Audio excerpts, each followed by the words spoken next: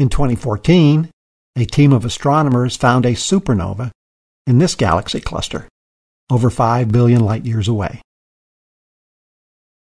The supernova actually happened in a galaxy 4 billion light-years beyond that, making it 9 billion light-years away. The huge mass of the foreground galaxy and galaxy cluster bent the light from the distant supernova, creating 4 separate images of the same explosion.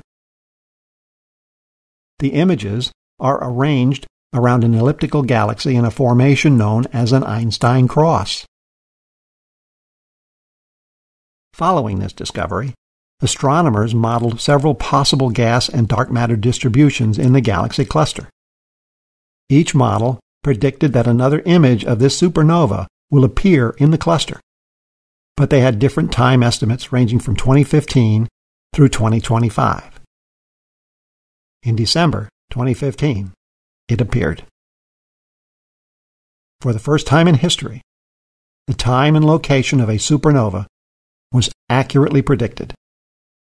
We actually saw the supernova happen. Instead of detecting a flash in the sky and turning telescopes to its location, we had the telescopes already focused on the correct area and recorded the event from beginning to end.